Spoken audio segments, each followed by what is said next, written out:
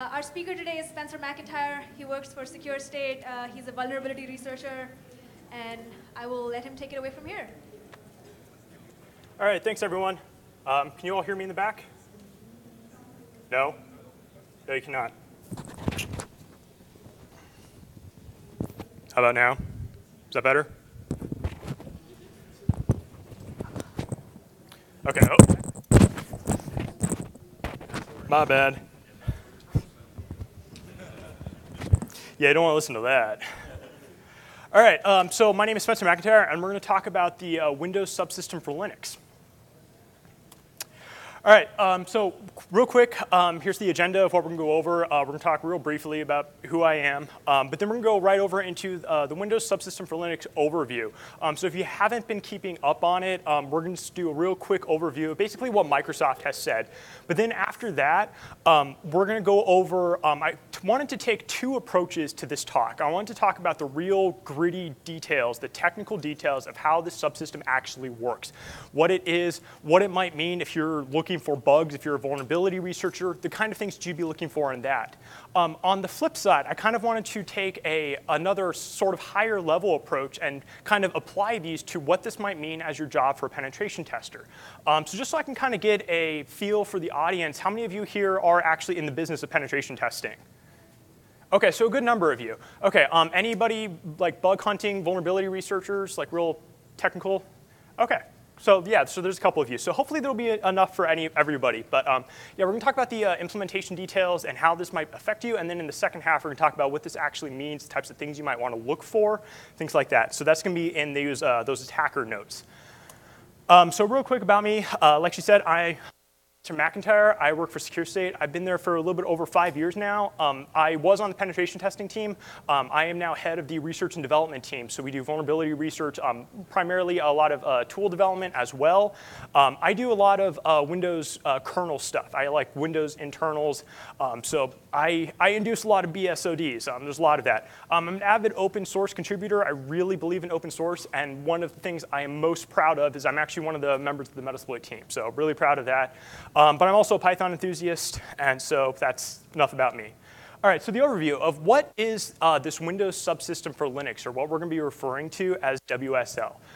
So the objective of this project, of what Microsoft wanted to introduce, was the ability to be able to run 64-bit ELF executables that are built and intended for Linux on Windows as a native solution. This is not virtualization. A lot of people might be getting this confused with virtualization, and one of the key points about this is that there is no virtualization level in between. What there is instead is there is actually a couple of drivers, which we're going to go over in some details, that allow executables to be run on the native hardware of Windows. So because it's not virtualization, and this is a key point, these executables are going to be running at native speeds of about as fast as you would expect them to run on a full-blown Linux system, because you're not going through all those other levels of the virtualization and that scheduler that ultimately gets down to the host. There's none of that. It's on the Windows hardware, so it's not virtualization. It's a bit more akin to like a container type of architecture.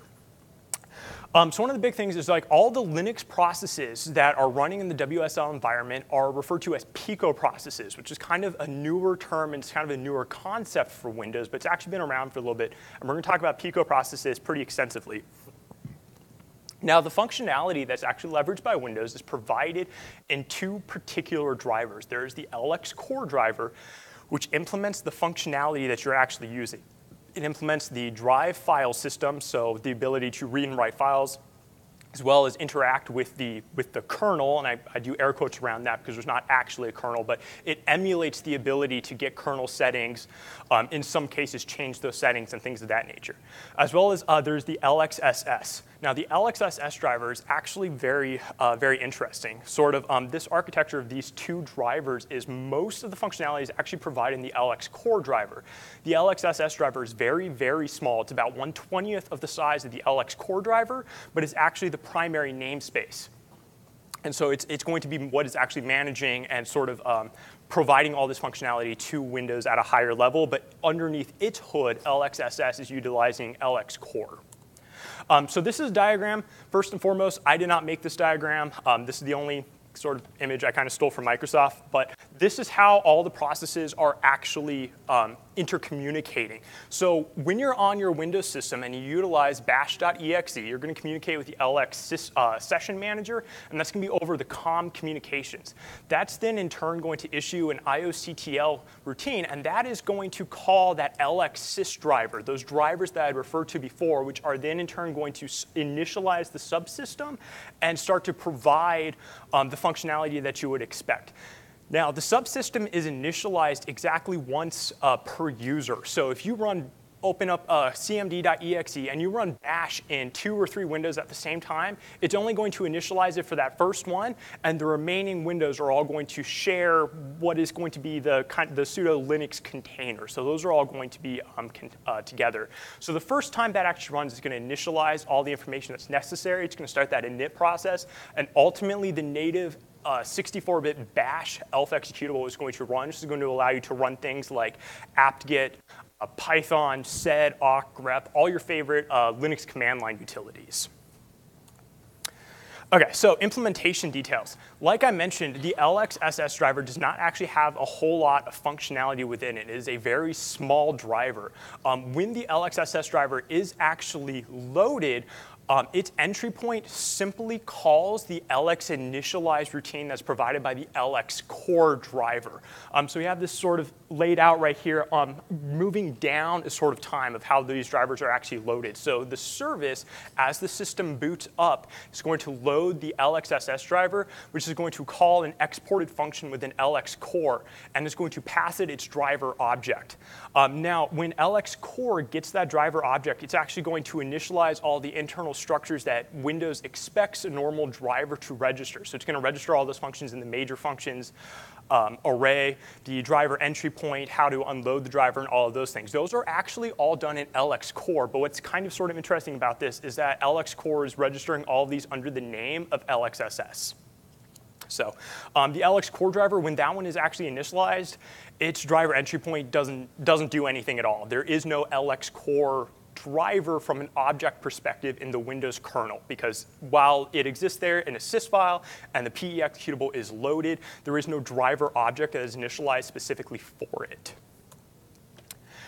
All right, so Pico processes. What are these Pico processes? So these Pico processes are a lot different than the native Windows processes that we're used to using on a daily basis. You know, whenever you run like Internet Explorer, calc.exe, anything like that, these are full-blown Windows processes that are using the Win32 like API and subsystem and all of that. Pico processes are more similar to hollow container processes. It is a process-level structure in the kernel, but as far as Windows is concerned, it's running, but not a whole lot else, as well as those processes have limited access to the outside environment outside of it, which we're going to talk about a little bit in the attacker section. So Pico processes are not specific to the WSL system at all. Pico processes have actually, they came out of Microsoft's Drawbridge research, and they've actually been around since Windows 8.1 and Server 2012. That's when the functionality was actually included inside of Windows. Now, to my knowledge, there's actually no other major uses of Pico processes. So while these have been actually around for quite a while, the functionality all existed in Windows. It hasn't been until recently that this functionality is actually exposed in a way that's actually usable from beyond sort of like a research computer science perspective. But now it's actually usable by using the WSL system for an end user. So they're going to leverage this Pico process functionality. Originally, the Pico processes were introduced by Microsoft as a new form of sandboxing. So these hollow processes don't actually contain the structures that a standard Windows process has. So when you run and start a new typical process on Windows, you start calc.exe or notepad.exe or anything like that, you're going to get a copy of NTDLL. You're going to get a shared memory region by the pointer of user32 in memory that facilitates reading objects out of memory and shared with the kernel, and it's there for performance reasons, so you don't have to switch the context all the time. None of this actually exists in a Pico process. It is a hollow process structure, and so the access that it has outside of that is very limited because it does not have any of these APIs. one of the other changes that it has is it actually has a separate syscall interface, so that when it makes a system call and it transitions its context into the kernel, it's not executing the same code that a standard Windows syscall would utilize. But a key point about the Pico processes is the Windows kernel is still going to provide the functionality that's leveraged by threading as well as memory management. The real basic low-level stuff is still going to be handled by the Windows kernel. All right, so like I mentioned, Pico processes get a separate system call dispatcher. Now this is very important because this is how those 64-bit Linux binaries are going to expect to communicate with the underlying system. The system call interface and the file system interfaces are kind of the two largest interfaces that the Linux binaries are going to expect to be present in order to be able to execute on a system, thinking that they're actually on Linux. So when the LX core driver is loaded and it initializes that LXS driver object, it registers itself as a Pico process provider. And as part of this, it is stating to the Windows kernel that Pico processes that are associated with it have its own system call interface. And that is how system calls that would normally expect to go through Linux are actually being routed through the LX core driver, which actually ultimately provides the functionality. So now this is very important. So now all the system calls are actually implemented in LX core. Excuse me, I shouldn't say all of the system calls, but all of the system calls that are implemented in LX core. So one of the first things I wanted to actually look at when I started this research is I wanted to look at what system calls are actually implemented. So now this is going to directly affect what binaries are going to be able to successfully run on Linux versus which ones are not quite going to be supported yet. So the WSL system reports that it is a Linux kernel 3.4.0. So when I pulled down the source code to that and I looked at all the exported system calls and I compared those to those ones that are actually provided in the driver, about 62.6% of system calls actually are implemented. The remaining system calls are going to error out, and binaries which leverage those system calls they're not going to be able to run. They're going to have segmentation faults. They're not going to be able to utilize the functionality that they would expect to be available. Some of the notable missing system calls are actually 32-bit equivalents. Now, the standard ones that the Linux kernel provides that don't have the suffix of 32-bit are typically utilizing a 16-bit structure. So the 32-bit equivalents, which are some of the newer ones, are some of the system calls that are missing in the WSL environment. OK, so when a 64-bit Linux binary runs, it's going to start to make a bunch of system calls. There's going to be memory map regions. It's going to need to open processes, all these kinds of things. And it's going to expect that the kernel that it's running on, in this case the Windows kernel, is going to be able to handle those. So when a call is actually made, it goes into the system call dispatcher that's provided by Windows, which notices that the process is a Pico process, and it's registered to the LX core driver, so it ultimately gets routed to that. From there, the LX core driver is going to either it's going to modify the arguments and forward it to an equivalent Windows system call if one is available, such as NT create file, NT. All those system calls that Windows provides to be able to do file operations, memory management, things like that. Those, of course, all exist. So the LX core driver is going to modify the arguments so that they can be forwarded and provided and fulfilled by the Windows kernel. Now, in certain conditions, the Windows kernel does not actually have an equivalent system call. And in those cases, LX core is going to fulfill it itself. So the point of this is that it's either going to translate the system call or it's going to fulfill it itself for all those 62.6% that are actually implemented.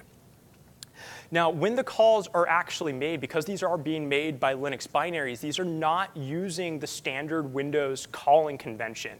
It's both of them utilize the RAX register to implement to pass in the system call number, but all the parameters are different in Windows versus Linux. So it's going to utilize this alternative calling convention, and Windows just simply forwards that on to the provider, and the provider handles that itself.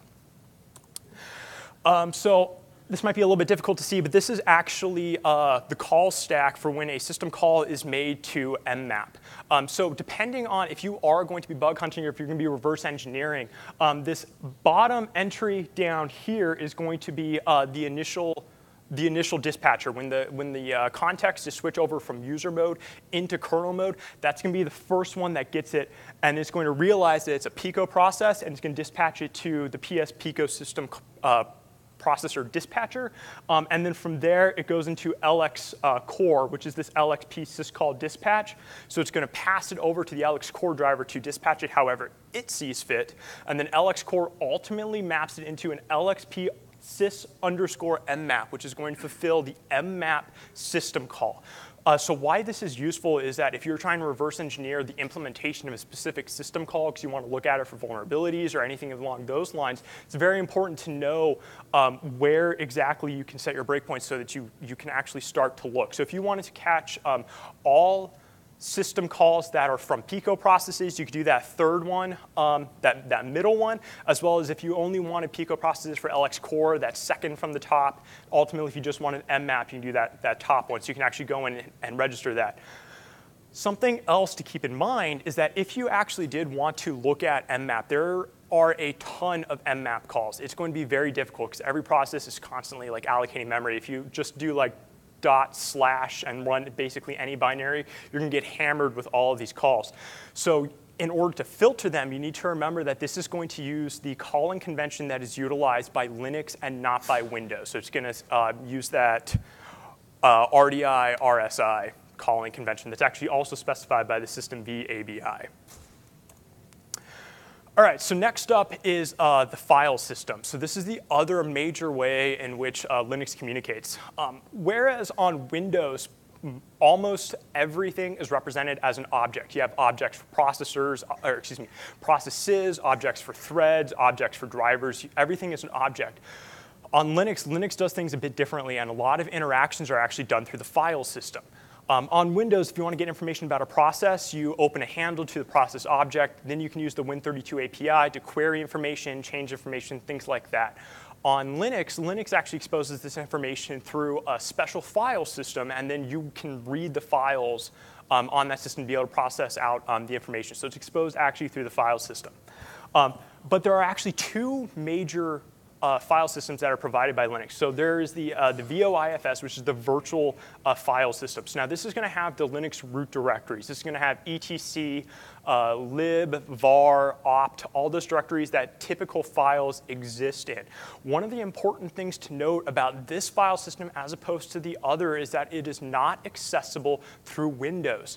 One of the interesting implications of this is that if you were to store a malicious file that would typically trigger like an antivirus exception on this file system, you could store it without worrying about it getting picked off because it is not actually accessible through the Windows environment. There are no APIs currently documented and exposed by Microsoft for reading this file system. How about the other one? Yes, the other one is the drive FS. Oh, the other way. Yes, using the drive FS, you can access all the file systems on the Windows root drive, barring permissions, which we're going to talk about. So his question was, what about the other way? So the other file system is the drive FS, which allows access to all of the Windows drives. So when you are in your bash.exe, if you want to access a file in your C users Spencer desktop directory, you can do that, and Windows kindly mounts the C drive under /mnt/C. So all of your drives are going to be mounted there under C. And then you can access all of those files, and there's some nuances that we're going to talk about. So those are the major file systems for reading and writing your standard typical files. Now, the other file systems are actually implemented for proc and sys, which allow basic communication with the kernel. That's what they're used on a full native kernel implementation. You can read out information about the networking configuration. You can read out processes. You can get kernel options at runtime, things like that. These are implemented in very limited fashion on the WSL, so you don't have access to nearly even close to all of that you would expect to have on a normal Linux system. Specifically, one of the things I wanted to call out is the procnet. is not implemented enough for ifconfig to be able to run at this time. It's something I should have mentioned at the beginning of my talk is that the WSL is actually in the Windows Tech Insider program. So you have to opt into it to be able to get this functionality. It is publicly available, but you have to register, you provide your email address, you don't have to pay anything, and then it takes a long time to download. It took me probably about like 6 hours to like download all of the updates. I'm running it in a VM, but it takes a long time to download it. So they are still updating it. So I would be willing to bet a large amount of money that that Microsoft is going to continue to implement the missing syscall, so that 62.6% number is going to hopefully go up, as well as some of the basic file system controls, like the procnet is probably going to be one of the ones that's going to be a high priority for them to implement, because right now it's breaking ifconfig. You cannot list interfaces on your system. You can still utilize sockets, you can bind, you can connect, things like that all work, but if you try to run ifconfig, you're going to have a bad time. All right, so drivefs specific notes. So this is very interesting. This is the file system that allows the WSL environment to be able to access all of the files under the Windows environment. So when a process is created, when one of these Pico processes is created, it's always going to have the permissions of the Windows process that created it. So if I run bash, it's always going to run as me, Spencer. Even when I elevate to root, when I do like sudo-i or something like that, it's still going to run as me, which is something I haven't actually read anything about Microsoft addressing specifically, and this is kind of going to be a common motif throughout the rest of my presentation, is that root really doesn't mean anything. So when you're root and you create a file in the drivefs, it's going to have all the file permissions. It's going to have 777, and you're not going to be able to change those. You're not going to be able to change the user. And if you try to write a file with like 600 permissions because you don't want your user to be able to read it, and you're doing that as root, all the user has to do is exit out of bash, and they can go over, and from their Windows user, they can access that file, and they have full permissions to it. In addition, if they drop out of root permissions, because you actually can't change those 777, you can still access the file. So what's kind of interesting is that within the drivefs, the permissions are not honored the way you would expect them to be.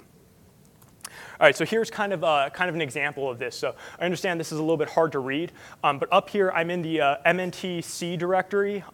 So I'm in my Windows users home directory, and I just echo out super secret into a file. And below that, we can tell that the permissions are 777, and the file is owned by root. What I think is kind of problematic, and one of the things that I am predicting is going to be a problem in the future, is this next command where we do chomod 600 on that file. And we actually check the exit code of chomod, and it comes back an exit of 0. So chomod says, like, hey, there was no problem. We would expect that the permissions on that file would have been updated accordingly, and that file would now be protected. You know, it's owned by root. Nobody else should be able to read it. But right after that, we're able to see that it is still 777, and when we exit out, my user, not root, can still access that file with those permissions. So in my opinion, this is kind of problematic because users that are used to running in a Linux environment, they're going to expect that things would work in the way that they would intend. Now, this is only the case on the drive file system. On the virtual file system, in those Linux files, if you go into like etc, the permissions do work the way you would expect them to work. So if you're root and you go into etc and you know, hopefully your shadow file permissions are 600 and somebody compromises your root user, they're not going to be able to get your shadow file. They're not going to be able to read that, which when you start up WSL for the first time, it prompts you to make a password, so it's not even associated with your Windows password anyways. Also kind of interesting. OK, so those are all the technical details of how it's implemented. So we're going to talk about what are the implications of this for an attacker. And hopefully you're kind of already starting to see this with the problems of how root permissions are being handled. So one of the first things, I wanted this section to be, you know, if you were a pen tester and you compromised a system that was WSL, what are some of the basic things you would need? So that way we can sort of answer these questions of the low-hanging fruit. So identifying WSL. So one of the first things you want to do, if you're on a system and you suspect that it's Windows on Linux, how would you identify this? This is actually ridiculously easy. There are quite a few different ways. So I have them, and one of the obvious ways is that Microsoft, the actual word Microsoft, is in a couple of locations in relation to the kernel. Despite the kernel being from Canonical and being from Ubuntu, it does say Microsoft in them. So you can search for Microsoft in those titles. You can also look at the MNT directory. You can look to see what exactly is mounted. You should see the drives being mounted in there. So these are things that may in the future be changeable. So Microsoft might update, drop the Microsoft string or whatever if it starts to get abused by attackers. So there's a couple of behavioral clues that I wanted to point out because these ones are probably less likely to be changed because it's not going to be as easy as just dropping the word Microsoft out of the titles. So there's exactly one module in the sysmodules interface. I find this very unlikely on a standard Linux system because you're going to have drivers that are going to be loaded. It's not a sure thing, but chances are pretty good you're going to have a couple of drivers loaded on your Linux system. Proc is missing module entries because there's not a whole lot of files that processes that are running. Additionally, there is no init system. There is no upstart systemd or anything like that. It is very bare bones. So there's no as of this time, there is no ability to be able to register a service in the WSL environment. And probably my favorite, which is actually very interesting, is the strictness of how the flags are passed into the mmap system call. This one I find very interesting because this is definitely a good behavioral clue. And now the standard Linux systems are less restrictive and don't check for the adherence of the flags to the standards quite as much. So what we can actually see right here is in my example call, and I left off the back so that you could have a font that was big enough to read it. But this third parameter right over there, where the permissions for the region of memory that you're trying to map are specified. If you specify 1000 in hex, which is not a standard flag, Linux will ignore it. It just won't change anything. The region of memory will be mapped, and you can go along your way. However, in Windows, if you specify a flag that's not defined, it's going to throw an error code. So if you try to run the same exact function on Linux versus on WSL, WSL will cause it to fail, whereas Linux will have it run successfully. And this is that I was mentioning, 3.4.0-Microsoft. Very, very subtle, but pretty easy way to be able to identify that this is probably not the Linux system that you're looking for. So one of the other things, like I said, I want to hit on what penetration testers would really want to know when working in this environment. So the Metasploit framework, what payloads are going to actually work in this environment? So now I went through the list and I tested these. Now each one of these I tested as a 64-bit ELF executable, so using MSF Venom to put the shellcode into your standard ELF file and ran them from there. Something interesting is the WSL system strictly supports 64-bit binaries, whereas on, I'm using Fedora, I don't know if anybody noticed, but I run Linux on my hardware. I can run a 32-bit binary, a 32-bit ELF file on my Fedora host, and it works just fine. On WSL, though, it only supports 64-bit ELF executables. So that's why these ones going down.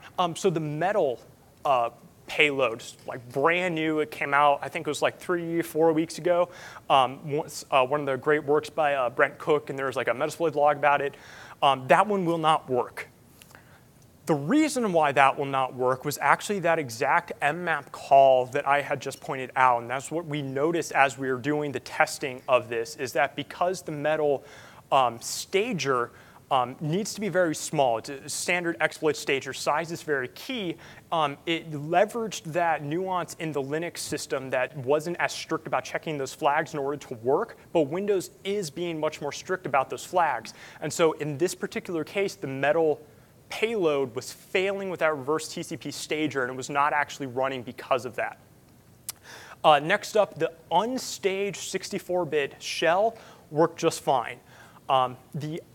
So So it was your typical reverse shell. You can use it, not Meterpreter, so not quite as good as you would hope.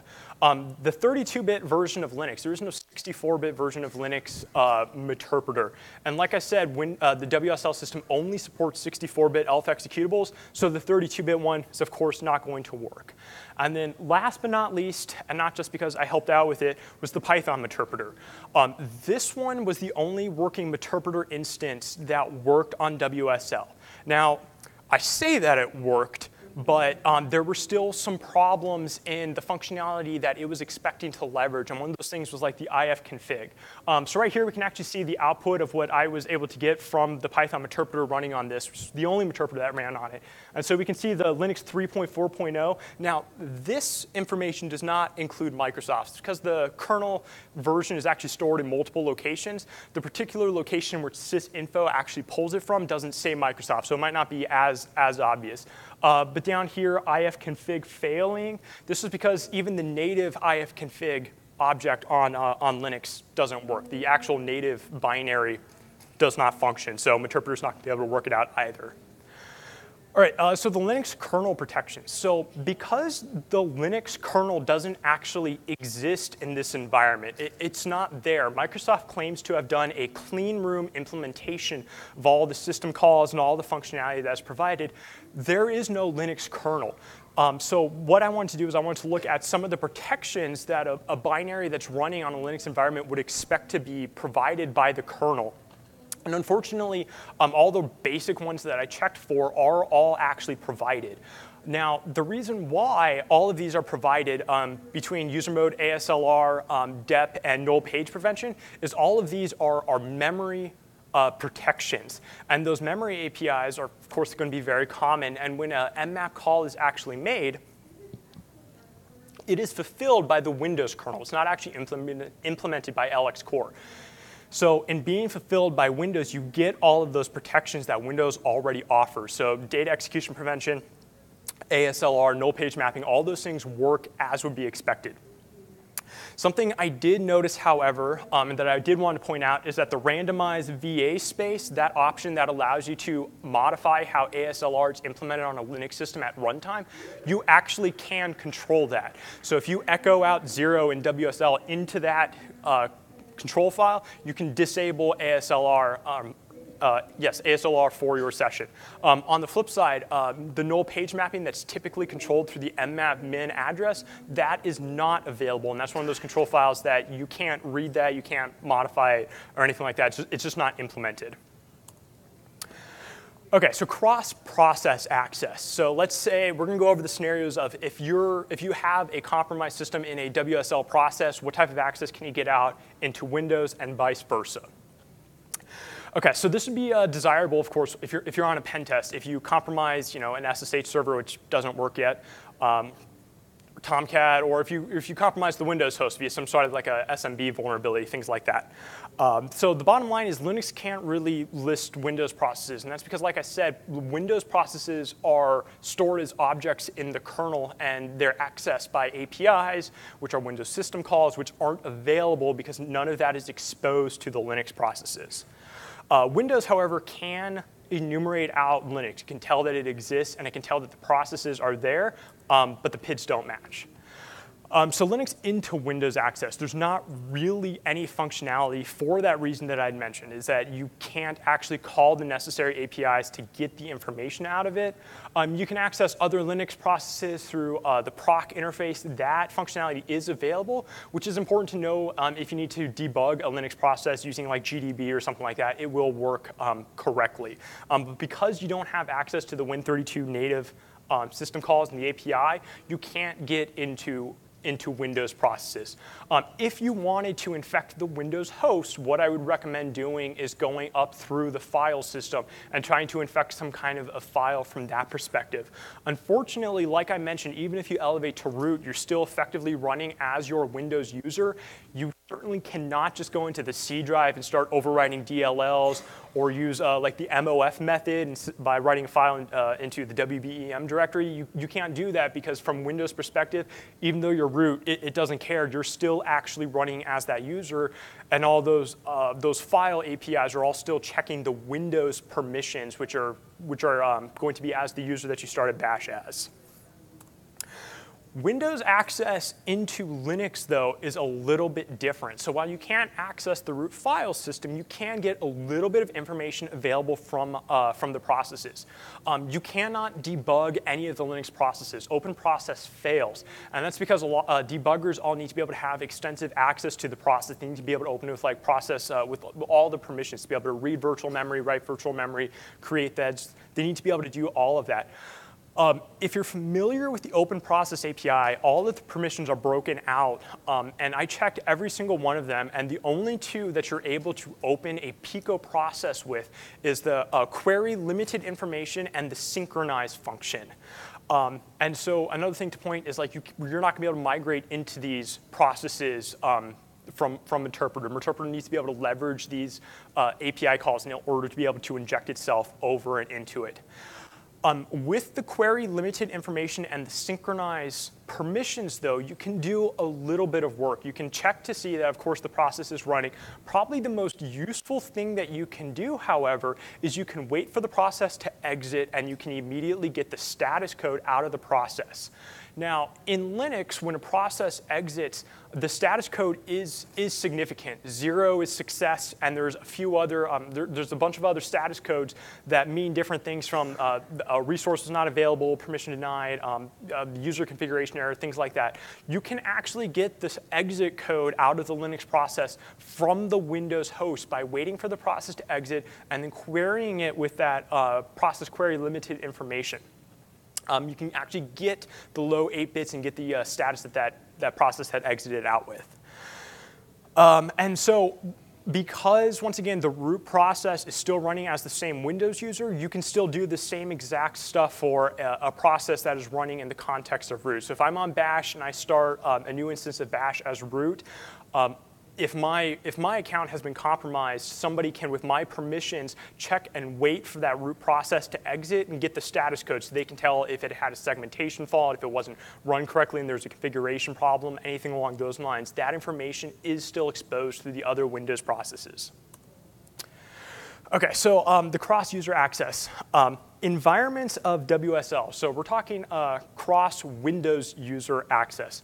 So in the case of like Server 2012, when multiple users can be logged in and things along those lines. If you install WSL as one user and log in as another, the environment is not there. It doesn't exist. You have to install it again. So it's going to download all those files and it's going to start it up. So because of that, you can't, if both users are running Bash at the same time, they cannot communicate to each other. The file systems are isolated. It's effectively a separate user process for all intents and purposes. There isn't really cross-contamination there. Now, in theory, if you were to elevate yourself up into system or something like that, you could, of course, migrate over to that other user and you'd be able to do it from there. But from two separate user levels, the WSL environment is not shared. OK, so closing thoughts. One of the last things, root really doesn't mean anything. And I'm definitely guessing that that's going to cause problems by users that are expecting to be able to leverage the permissions and the security that, setting a file to user as owner, as root, or anything like that is expected to provide. And I'm going to be guessing that that's going to be causing a problem.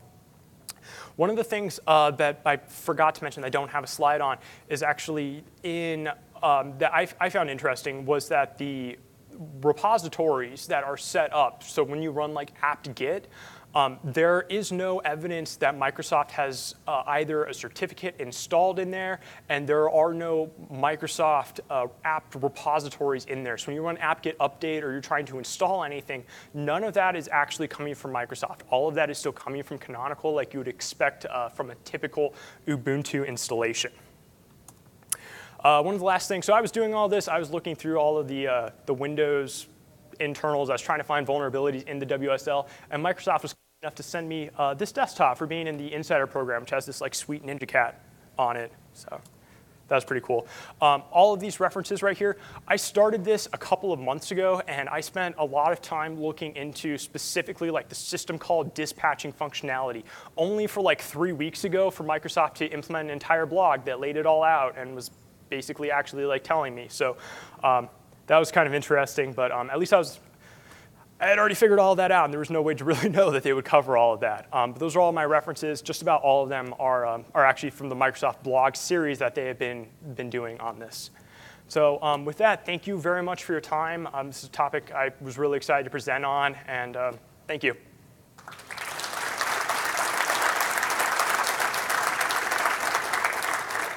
We have plenty of time if anybody has any questions. Anybody? Nope. OK, thank you, everybody.